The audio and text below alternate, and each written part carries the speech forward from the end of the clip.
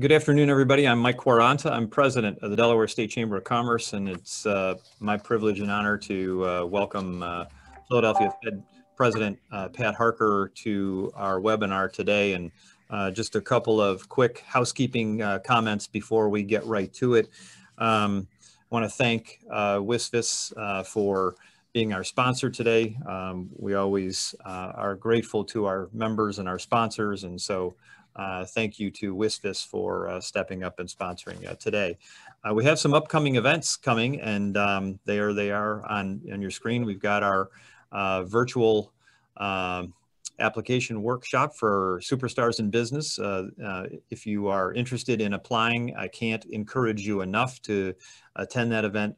It'll help kind of guide you through the application process as we prepare to make awards later in the year for outstanding small businesses. We have our my favorite event. No offense, Pat, but my favorite event is our Chamber Leadership Programs. And we'll have Tony Allen, president of Delaware State University, who will talk about his journey throughout his career. I always find these to be just super interesting. So that's on April 28th. And then on May 12th, we'll have our 6th annual Small Business Day, where we will talk about a couple of events, a couple of policy issues that we'll raise with members of the General Assembly and other Delaware public policy leaders. Okay, with that, let's get right to it. We welcome the President and CEO of the Federal Reserve Bank of Philadelphia, Pat Harker. His bio is easily found if you Google it, so I'm going to skip over that because you don't want to listen to me, you want to hear what he's got to say. So, Pat, the next 20 minutes or so are yours, and we have some questions afterwards. So thanks for being here. Great, thanks. You can hear me okay, Mike? Yep, okay, good.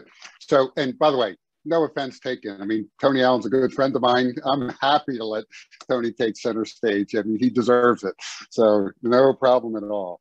So, hey, hello, everyone. It's really good to be back in Delaware. And thanks to the magic of Zoom, I didn't even have to fight the traffic on I-95 to get there.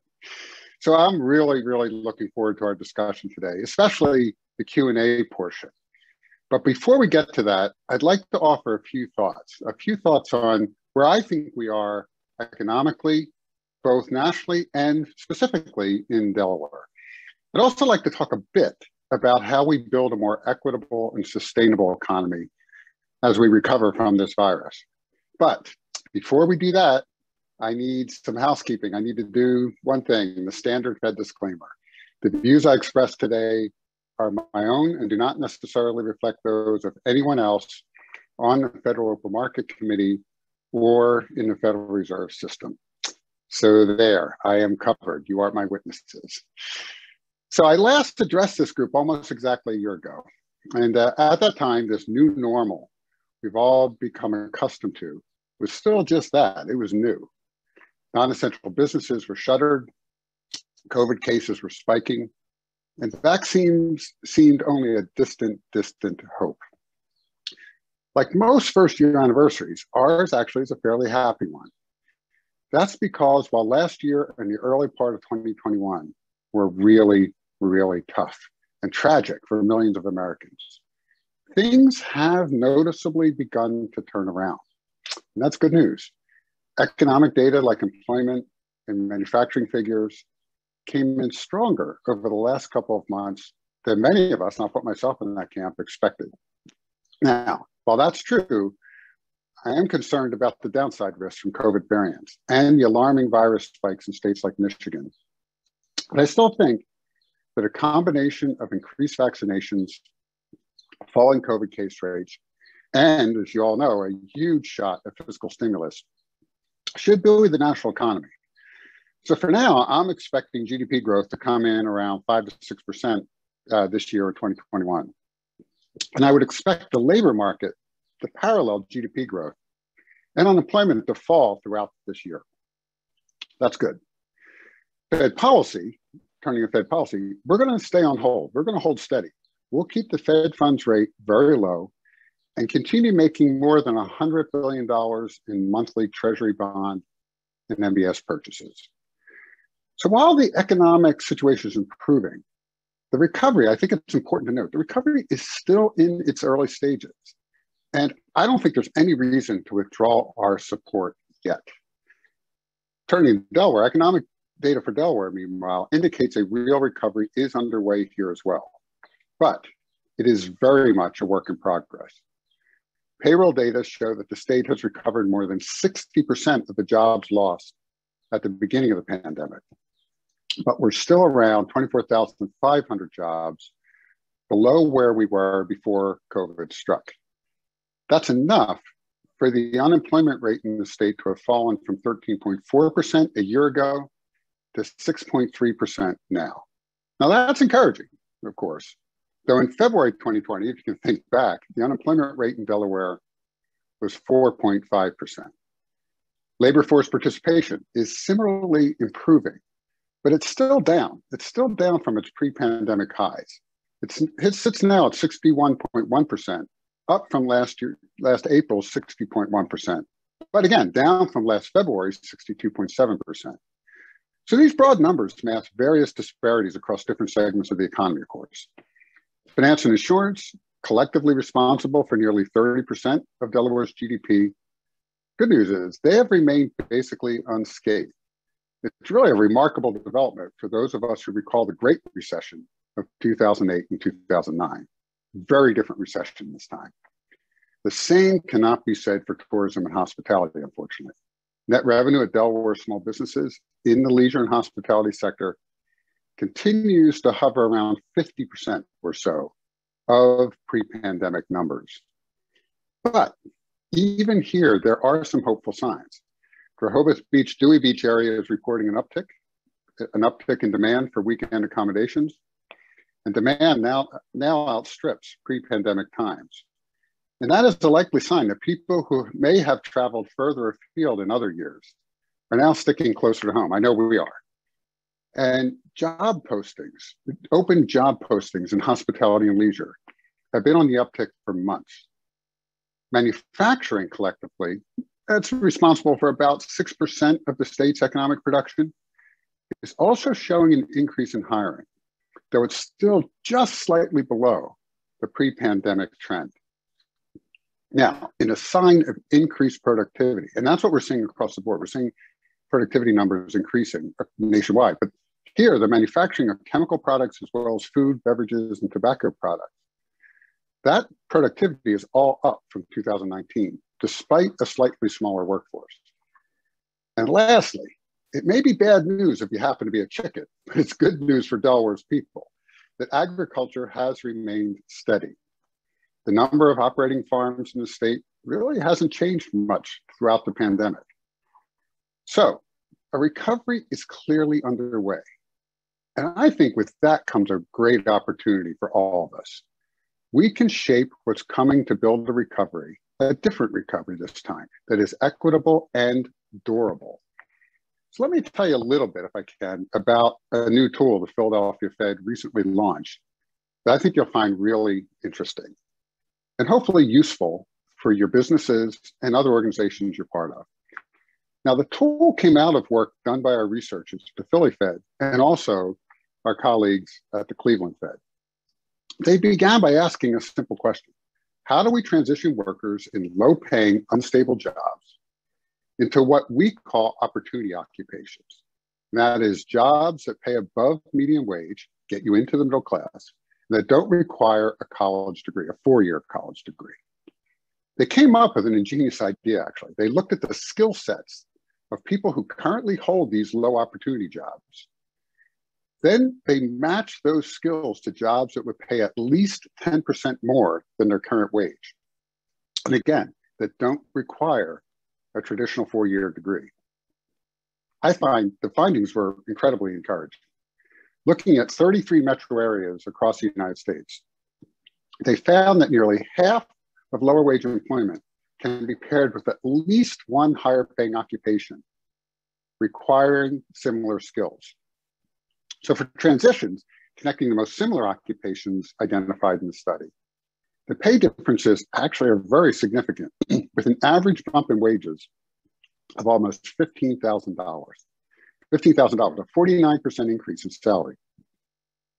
So we've recently launched an interactive online tool to help workers and employers, you all, make those transitions. You can find the Occupational Mobility Explorer by visiting our website at philadelphiafed.org.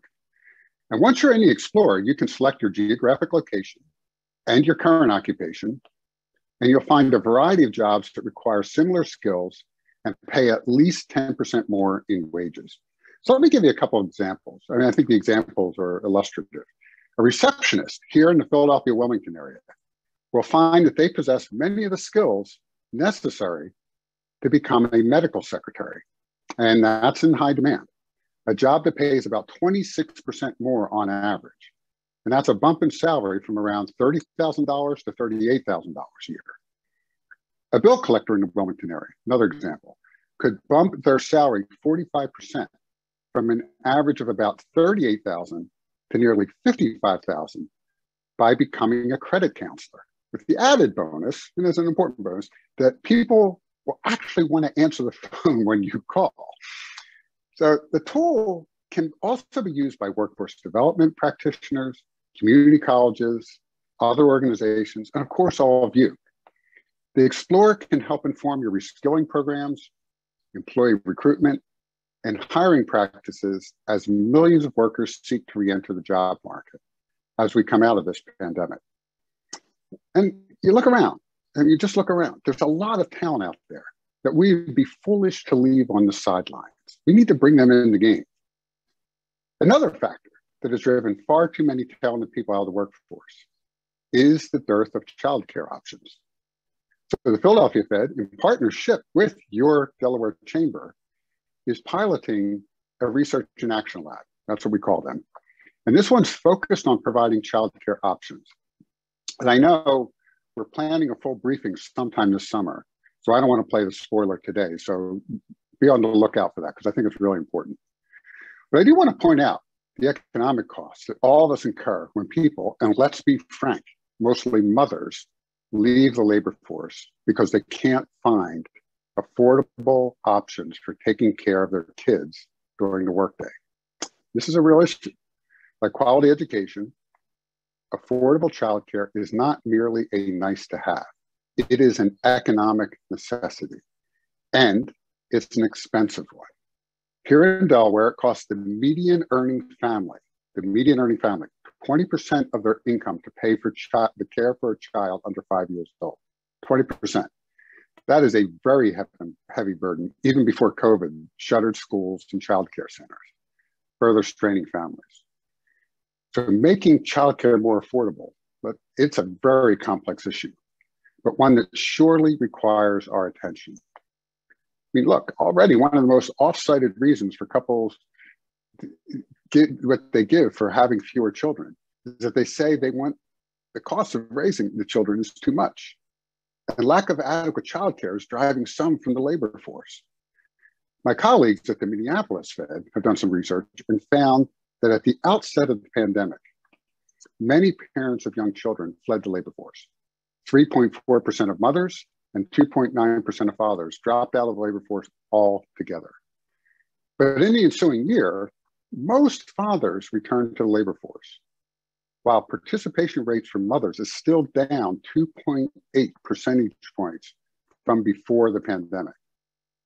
As with all those workers with skills languishing in low opportunity jobs, I think too much human capital is lying untapped. So again, thank you so much for having me here. Hopefully, God willing, I'll see you this fall when we go on and cheer the Blue Hens in person. So again, thanks, and I'm happy to take some questions, Mike. Great, thanks, Pat. I won't tell Tony that you said the Blue Hens only, because as the president of Dell State. Oh, and the Hornets, and the Hornets. There you go. Anyway, all right. Well, terrific. Thanks. Let me get to a number of questions. So, and you touched on a key one on childcare, because we look forward to that work, because it's an enormous issue for employers and, of course, by extension, their employees. And some of the tools that your team is coming up with are really innovative, clever, and smart. and it's a tough issue. And we'll talk more about that in a minute, without, of course, as you point out, blowing out all the candles with the presentation that we'll have sometime in the early part of summer. But let's talk about this. You talked about a number of key industries here in Delaware, and let's talk a bit about international trade, because obviously the Port of Wilmington is a critical part of our future in the state. And, you know, they've got some very aggressive expansion plans. I think they're the 19th most active port in the nation, and I know the management team there is hoping to make them a top 10 port in the next decade. So with expanded vaccination efforts around the globe, supply chain repair, et cetera, what are we seeing with shipping and trade traffic and those kinds of important indicators? Yeah, so what we know, what we've seen is there's a lot of issues right now with respect to shipping and trade. I mean, you can just go to the Port of Los Angeles, you see the ships stacked up in the news and so forth. So that will solve itself. I mean, the industry's working hard to resolve those issues. It'll get resolved. But it raises a broader issue of supply chain reengineering. We were seeing that even before the pandemic hit. I mean, we were starting to see, because of issues related to the previous administration and in China, and now with the new Biden administration, we already saw firms starting to think about how to reconfigure their supply chains. And, you know, I remember some data I saw a little while ago of a firm that actually helps firms re-engineer their supply chains and look for new suppliers around the world. And yeah, people were starting to move some of their production out of China, not everybody.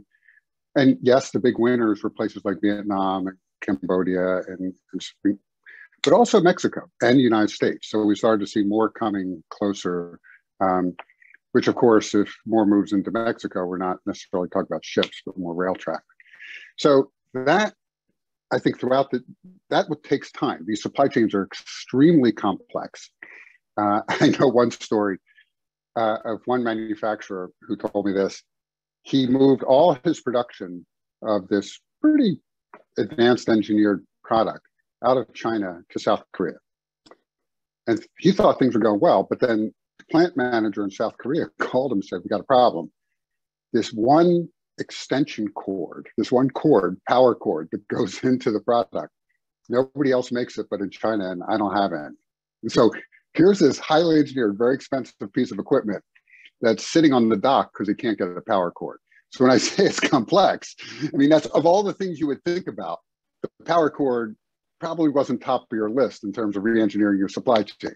So that's why it's going to take some time as firms reconfigure to a new optimal, right? But the other thing I think we've learned, and this is my old background as an operations management professor at Wharton. One thing I think we've taken away from this, we so highly engineered these supply chains over the decades that we forgot how fragile they can become, right? Often you so highly engineer, you get so specialized that you forget the fragility and the risks. So I think now firms are reconsidering the risks and the fragility of these systems as they start. So I think the port still has tremendous opportunity. There's still going to be international trade. We're still going to be trading around the world. And I think the port has real opportunity here. Great, thank you.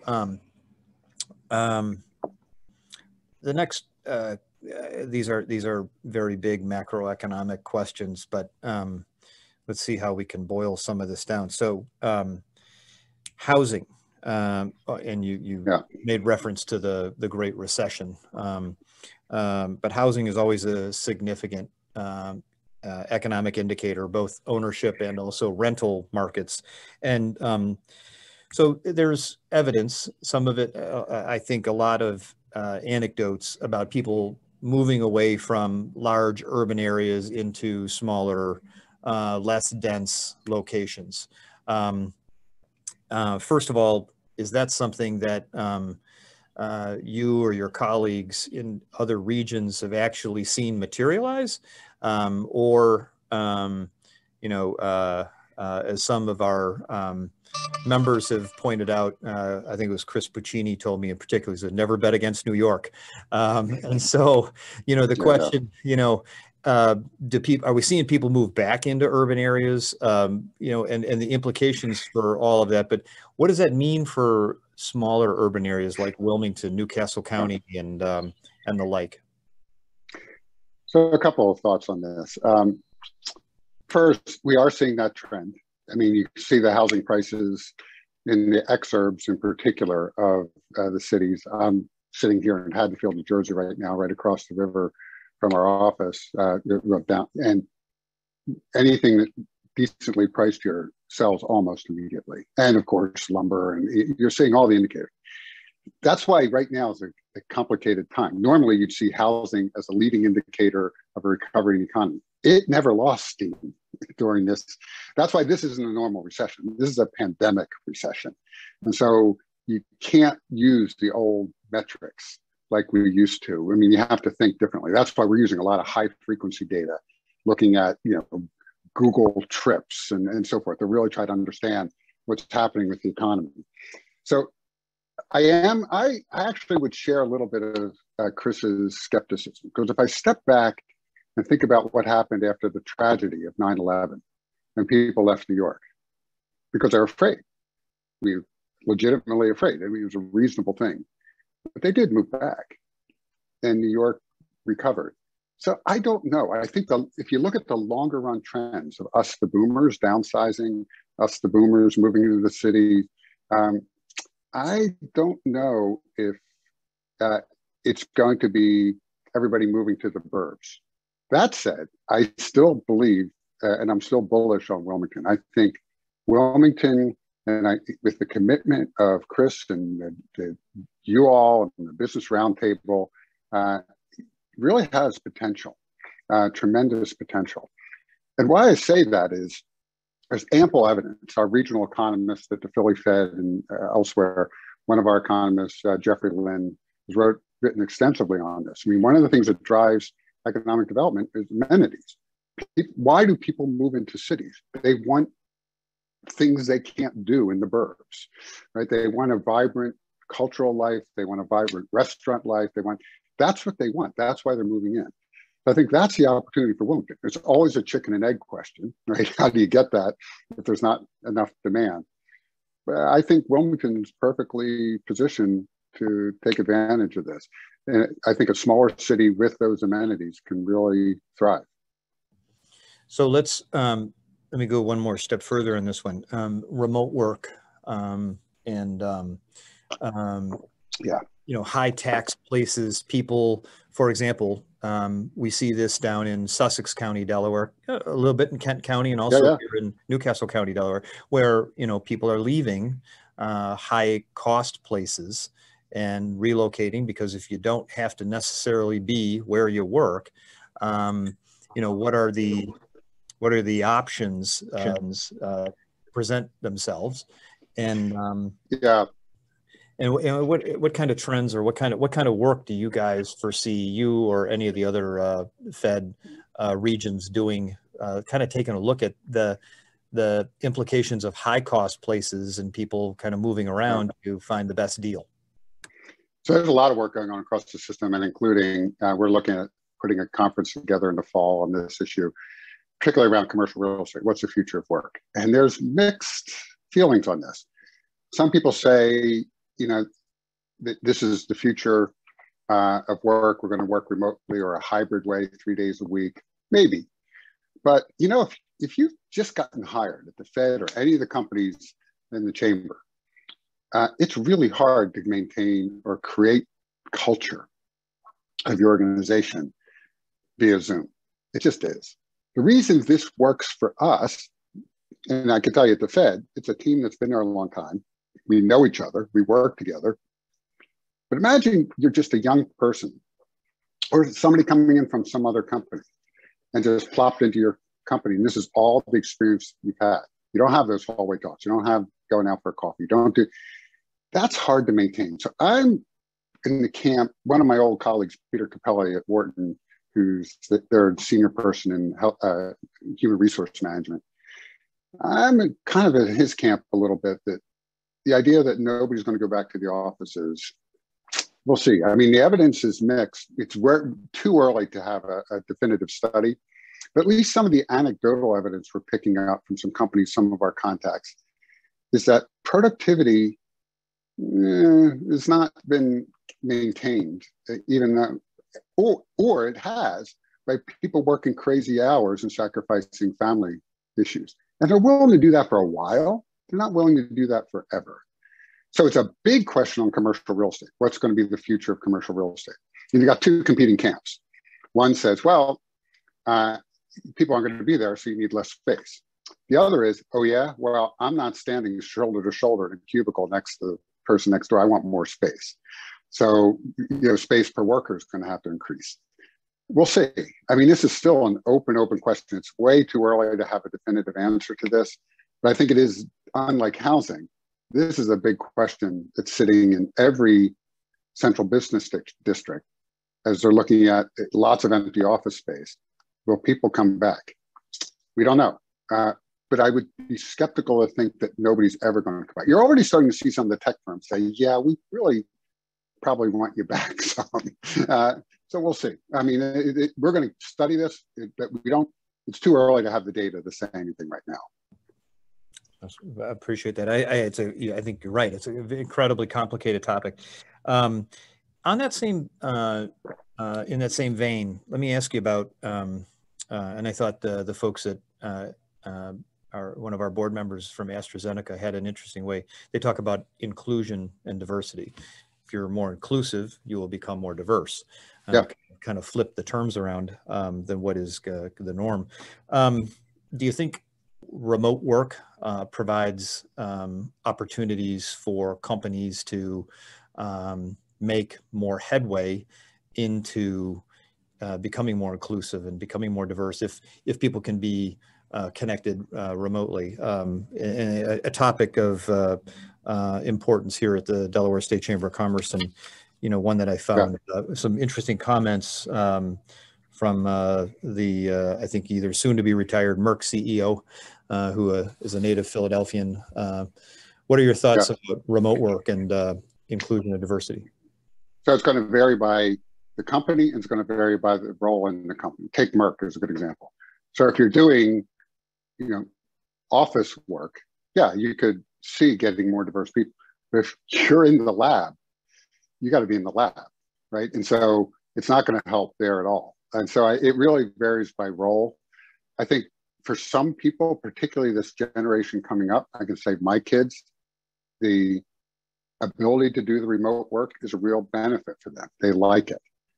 Although they're starting to get a little tired of working out of home all the time. They want to go into the office a couple days a week. So again, I do think that by broadening the net, and the ability to have more flexibility in how people work, it can only help the inclusion and diversity. On the other hand, if you're not intentional about making sure those people have career progression opportunities, that is a problem, because it's easy. We still haven't, as a management class, I'll put ourselves up in that category, really figured out how to effectively manage in this remote environment. So it's easy to forget about that person or pigeonhole them in that role and not mentor them and develop them in their career. So yeah, I think for a lot of jobs, it's possible. I do worry about the career progression for people if it's only remote, because I don't get to really know you. We haven't had lunch together. I don't, those things actually matter. We're human beings. They matter. Absolutely. Absolutely. Good point. Pat, you talked about something interesting. We did a whole separate session on data, and the team here thinks I'm a bit of a data geek, but I love data. We had the CEO of Brookfield Properties out of Chicago. They own Christiana Mall and a bunch of other malls. They're part owner now at JCPenney's as well. And said, what, what's your greatest next need in terms of hiring? Is it data analysts? But you just mentioned Yep. something, high frequency data. What are, for myself and for everybody else who's listening, what is high frequency data? What are some of the new if you will, kind of the non-traditional, there's the University of Michigan breadbasket of, Yeah. home products, but what are some of the high frequency data tools that you're looking at or you think are important? Well, so again, through this pandemic, particularly given that hospitality has been hit so much, things like open table reservations gives you some sense of the health of, in real time, the health. Cell phone traffic, you can see if people are actually traveling to work. You can see if people are traveling to shopping. You can actually trace economic, and again, the research here is early on, but you can correlate those data with economic activity. And so they're leading indicators, because any kind of economic activity we get by nature is trailing, right? I mean, we're getting last month's or last quarter's economic data, but in almost real time, you can get the traffic patterns via cell phones, and other data. So there's a whole host of data sets that are now just emerging that we're starting to use and others are starting to use. I think that's really fascinating. And for all of our listeners, rest assured, I'm sure that all of that is anonymized, but it's very interesting, and quite clever as well. Let's talk about demographics. The census, as we know, was just completed recently. And we know that Delaware a few years ago was the 7th oldest state in the union, and it's chances are now we've moved up that list, and maybe the average age here has become a little bit older. There's obvious implications there for healthcare costs. People use more healthcare in their 6th, 7th, 8th, 9th decades of life than younger people. So there's those obvious implications. But a CNBC story recently said about since 2011 until 2029, I'm in the baby boom generation, about 10,000 people retire every day, and we're losing a lot of skilled workers. What are the other implications that you see for a state like Delaware that policymakers ought to be thinking about that go with an aging population well beyond the obvious, which is healthcare? What are some of the other kinds of things you think we ought to be working on and get to pretty quick? So a couple of things. There's a short, medium, and long-term issues. In the short run, what we're seeing is companies really trying to be very creative and flexible with respect to bringing people out of retirement and back to work. So I'll give you one example. One manufacturer that we talk to a lot in the region, they have put on a pretty aggressive program. I mean, they have a hard time getting skilled positions, the machinists and so forth. So they are being creative, like I said, in getting people who have retired to come back on a part-time basis with certain benefits that they can entice them back. I think I would encourage more of that kind of thinking, because there's this pool of retirees who may or may not like retirement or want to work a little bit. So an aggressive program to market to them, to bring them back with their skills, is a short-term solution. In the medium run, it really is about retaining. I mean, Delaware is blessed with the universities there, University in Delaware State and Delaware Tech and others, and Wilmington, trying to retain that talent. I mean, in the state. And then I think an aggressive plan, this is a problem we're broadly beyond Delaware. The greater Philadelphia region has had that problem for quite a while. There was this great sucking sound to the north, to New York, right? So I think that with an aggressive marketing plan, and I think at least for Newcastle County, which is part of the greater Philadelphia Chamber, trying to market the region as a region that is very attractive to graduates, to get them to stay. Because we're bringing all these people in, let's figure out how to keep them here. The longer term issue is for those who are not going to college, is to really focus on what I talked about, these opportunity occupations. There are tremendous job opportunities in the skilled trades. I'm the son of a pipe fitter, right?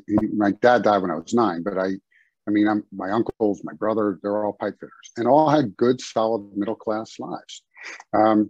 We need to start honoring those trades again and bringing those trades back and encouraging students. Now, this is going to be an odd thing to say as the former president of UD, but not everybody needs to go to a 4-year college or a 4-year college right away. There are other pathways to a life that you want, and we need to celebrate those. I mean, my electrician lives in my neighborhood. I live in not the fanciest neighborhood, but a nice neighborhood. He's got his own business. He's his own boss. You know, that's not a bad life for him. So I think there's a longer term trend on getting people into the trades or other skill sets that don't necessarily require a 4-year college degree. We've sold so long the only path to happiness is a 4-year college degree. For some people, that's absolutely true. For some people, it may be true, but not right away. Maybe they work towards that in some cases, if you get an apprenticeship, the company will pay for it. And we're seeing, by the way, apprenticeships, not only in the trades, but in IT. Companies are now offering apprenticeships with pay and paying for education in a wide array. And we have a report out, you can look at our website, that came out a couple of years ago on this trend in apprenticeships that is healthcare, IT. It's not your mother and father's apprenticeship. They're very different. So there are different pathways to get that 4-year college degree without that debt.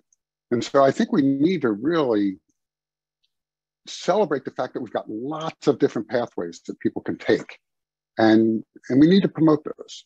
And that way we get the people we need into these skilled positions. The companies, that's the one thing I'm hearing all over the place. They can't find the skilled workers right now, particularly in construction and manufacturing. We hear that, in Delaware, the state chamber is the umbrella group for the Delaware manufacturers and the Delaware Retail Council. And I hear that up and down the state from a variety of industries. Couldn't agree with you more. Let me, there's a couple of things that I'm just kind of curious if you've heard this piloted, but if there are things that we're talking about, and we're going to talk more about it at our the fall event that we have called Developing Delaware. We've talked about, we've made a big push and a big focus of our work on workforce development and this skills mismatch that you just articulately talked about. Couple of ideas, and I don't know if you've heard of these from other places, but creating, if you will, kind of a tax preferred savings account for skills training as you go through your career, much like much like an HSA, something akin to that. And then also perhaps the governor quite strategically diverted some CARES Act money into something that's called Forward Delaware, and it's paid skills trainings in technology, healthcare, some hospitality, the trades, things where we know we have known deficits. But then what's the second level of training? How do we get people to take this from a job to a career? And there's an idea that's been thought about at the U.S. Chamber Foundation about perhaps having, once someone comes out of that initial skills training, Pat, they then the initial state wage tax that is paid, payroll tax, is actually suspended and is used instead of being diverted to the state government. It's used to further that person's skill set for some period of time. So now they get the second or third level of training, and they have more value to the employer. They've got more skills themselves. I don't know if you've ever heard of any of those ideas, but if you have, I'd be interested in your thoughts, or any other ideas that are innovative like that would be. So there are lots of ideas. In fact, we had a major conference down in Austin, Texas, across the Federal Reserve System on workforce development. This is an area all 12 Reserve Banks and Board of Governors are actively engaged in different areas of research. We in Philadelphia, through our Economic Growth and Mobility Project, have been really pushing this area as well. And one idea, and so there's lots of these ideas, and they're all worthy of trying, right? Piloting to see if it makes a difference. The one that we've been piloting and working on a pilot, pandemic slowed us up a little bit, with a major firm in the Philadelphia region, is, to our knowledge, the first such pay for success model. What do I mean by that? We partnered with a nonprofit called Social Finance, who's been promoting these kind of innovative approaches. And the model here is this major employer is partnering with Philadelphia Works, which is the job board in Philadelphia. Philadelphia Works is going to source talent for this company, train them on a customized training program developed by the company and people in Philadelphia Works. And then these people are going to be hired by the firm if they successfully complete the training. And after several months on the job, the firm is going to reimburse the government entity for each successful hire. To our knowledge, this is the first such public-private partnership. And again, this isn't coming out of the company's foundation, their philanthropy. It's coming right out of their HR budget. They see this as a way of doing two things: getting the talent they need, and back to the earlier conversation, and getting a much more diverse talent pool, because they're going to try to source people from Philadelphia itself into these jobs. They also are taking some existing employees and upskilling them through this program as well. That's the plan. So there's a lot of innovation going on. And I would encourage as much of this as we can, but with the proper analysis of results, because we're very, like you, data results driven. So we want to make sure that these programs, they get evaluated and make sure that they actually are paying off. But we think the pay for success model is one that can actually scale. Because the bottom line is the government can only do so much. But if the private sector hops in on these kind of ideas, there's a potential win-win here. And the scale can grow tremendously, because the private sector, I remember this number when I was back at Wharton. The private sector, if you collectively add up all they spend on corporate education, corporate training for their employees, that's more than the K-12 system in the United States. I mean, companies spend an enormous amount of money on this, and it varies by economic circumstances, right? It's one of the first things to get cut in a bad time. You understand that. But there's real potential of engaging the private sector in this activity. That's kind of a wow statement. That the amount of money spent in corporate America on workforce training and development exceeds the collective budgets on K through 12 education. Yeah. Well, it's dated. It's dated. Yeah, I mean, that's dated information, but it was at the time. Well, if it's even roughly right, that's still pretty credible. It's a big number. Yeah. Corporate training budgets are big numbers. Yeah. Yeah. That's wild. Speaking of retaining talent,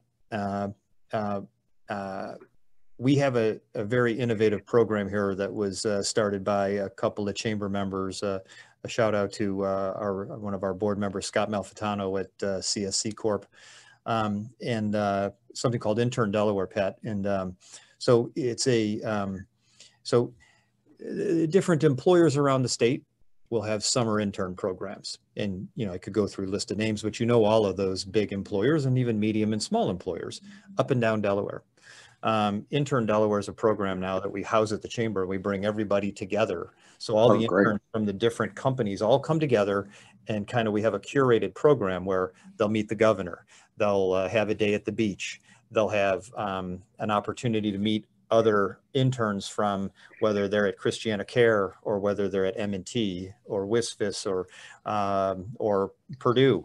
They'll have an opportunity to meet other interns and develop kind of a friend network. These are a lot of times, not always, but a lot of times rising seniors, with the goal of getting people to come here. A lot of the participants and a lot of the interns from all these programs are from not just Delaware, so they're less familiar about living here, but they'll also then have an opportunity to see what it costs to live here as opposed to maybe downtown Philadelphia, et cetera. So we're trying to do our part to be creative. That's great.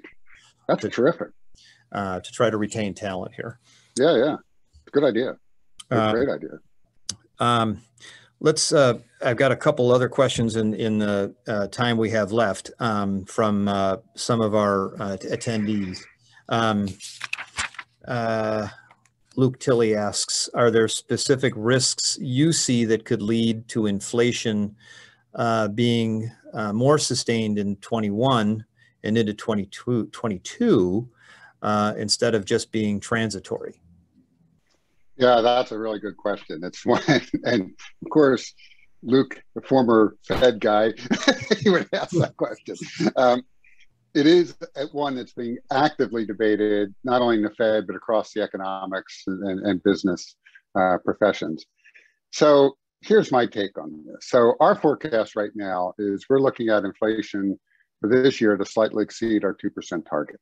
We did launch a new monetary policy framework for the FOMC this past year, where we've said we're willing to let inflation run slightly above 2% for a while, so it averages 2%. And what's important there is, and I get this question all the time, well, how much more? What matters is not just the level, right? If it's a 2.5 and sort of creeping around 2.5, it's very different than if it's at 2.5 and roaring past 2.5, right? It's a different policy response. So it's not only the level of inflation, but also its velocity that matters. So at this point, we don't expect inflation to be running out of control. Now, with fiscal stimulus, this is the argument, right? Lots of fiscal stimulus, we have to be seeing inflation come. Well, I've been at the Fed now almost 6 years, and we've been anticipating inflation to come all through the recovery from the Great Recession.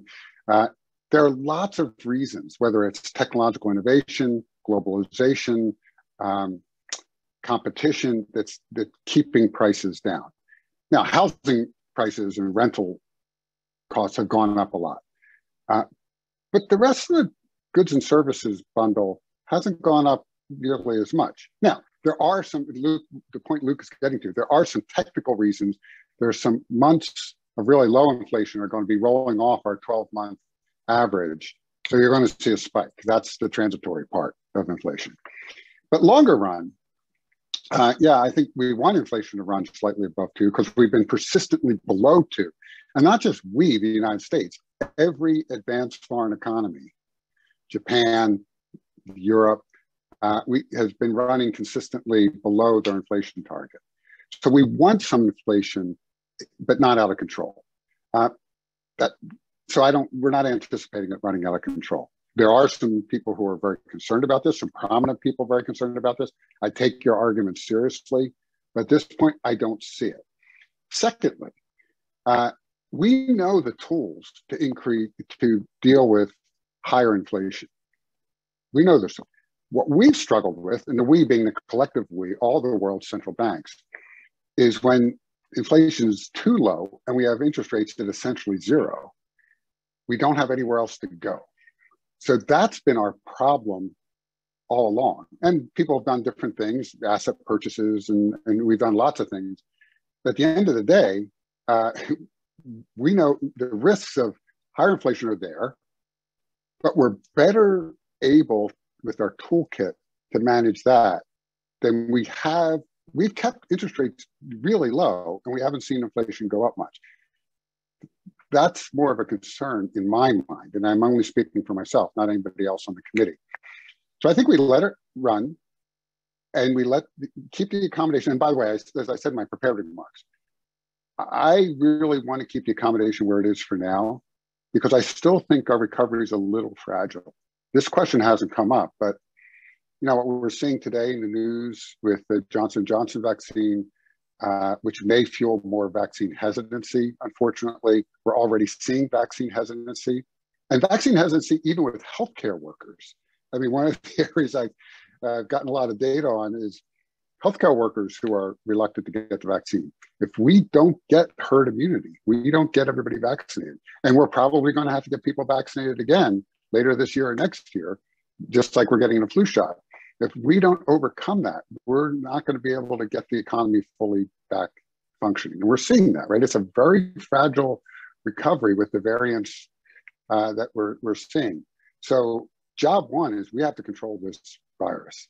And so right now, pulling back accommodation to me doesn't make sense. When you're in the middle of a situation like we're in, the fewer things you move, the better. We have time to move because we're not seeing inflation running out of control. If it does, we'll act accordingly. So related in part, David Hansen asks the following: what's your opinion about modern monetary theory? At what level of debt to GDP, and you kind of just touched on this, will the Federal Reserve begin to be concerned? So first, I would say it's not just the Federal Reserve, but it's all of us and Congress and the administration.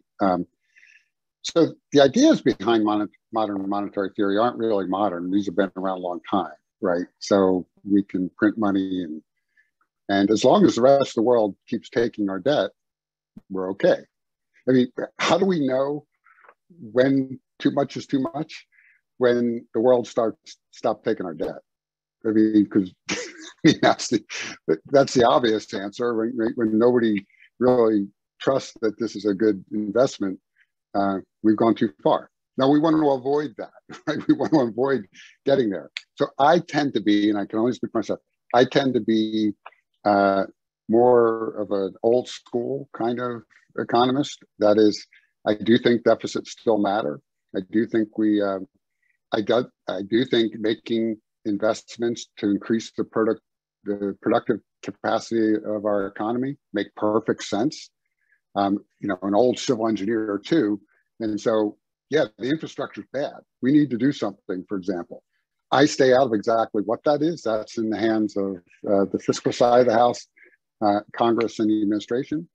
But I think those investments in the productive capacity of our economy, whether it's broadband, hard infrastructure like roads, child care, anything that can get the talent into the workforce to make this country more productive, is a good thing in the long run.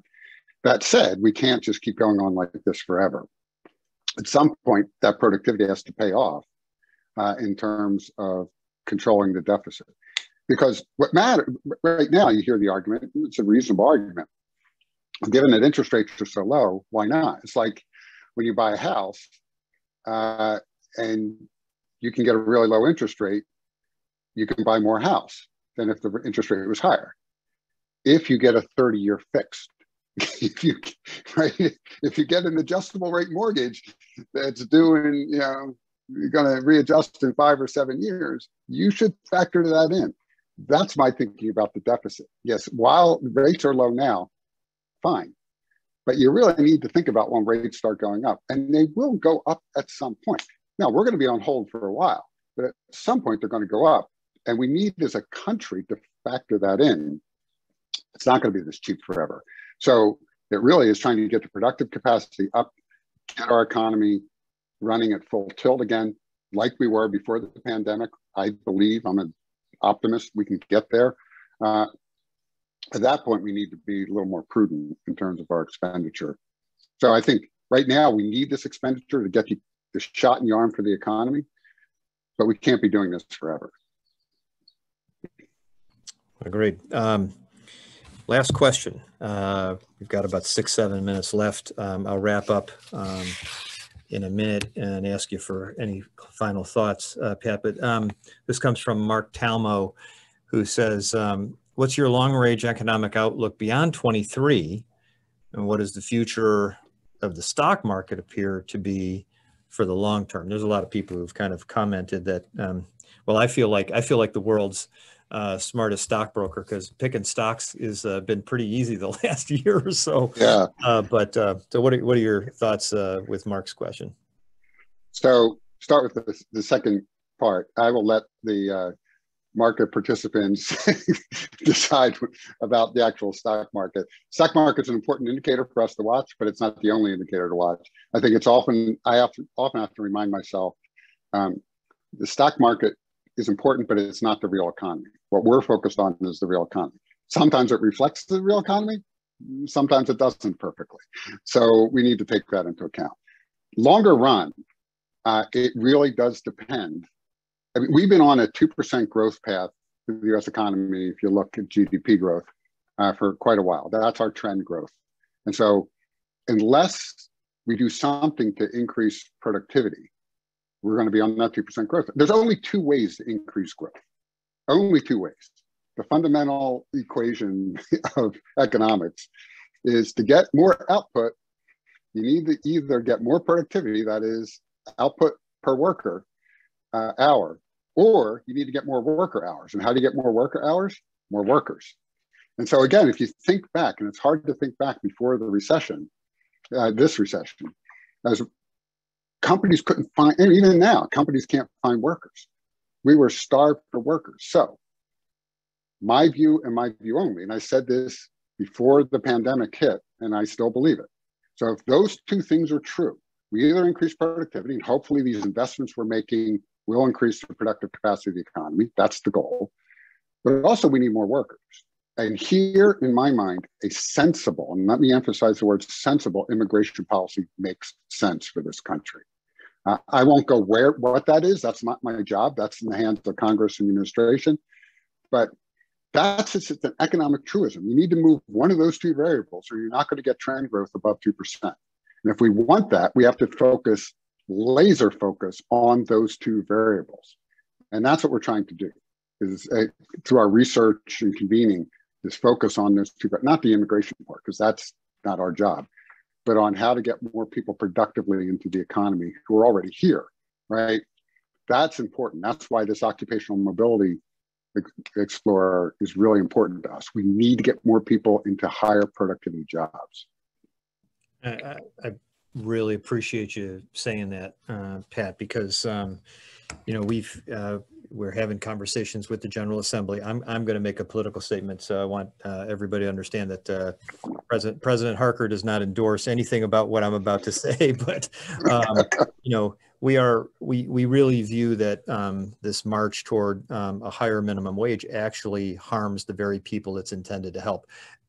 A better alternative is to put them into full-time, aggressive training programs, because that is the path to success. We don't want to, I mean, demanding higher wages just accelerates automation adoption, and it harms the very people I think that we're intending to try to help, because they do want to be lifted up. But if we really want to rebuild the middle class, we really need to be absolutely laser focused on workforce development, workforce training, and it's got to be a lifelong thing, because innovation and change, things that happen in Shanghai are found out now later in the same day here. It's not like months or years later like it was, you know, 50 years ago. Pat, you've been very generous with your time. I'm just going to mention, and I'm going to ask you for any kind of closing comments or thoughts that you might want to make before you get on with your day. But let me remind everybody, we've got a workshop on superstars in business, the application workshop that comes up on April 21st. On 28th, we have our chamber leadership program with Dr. Tony Allen, president of Delaware State University. And then on May 12th, we have our 6th annual Small Business Day. Pat, again, grateful for your time. Feel free to wrap up as you like. Appreciate your comments. Just many thanks. Delaware is near and dear to my heart, as you know, and can't wait until next time when we can actually do this in 3D and we can see each other. There you go. There you go. All right. Appreciate it. Thanks, everybody. I hope everybody has a great day. Again, our appreciation to Philly Fed President Pat Harker for his time today. Good afternoon, everybody. Take care. So long.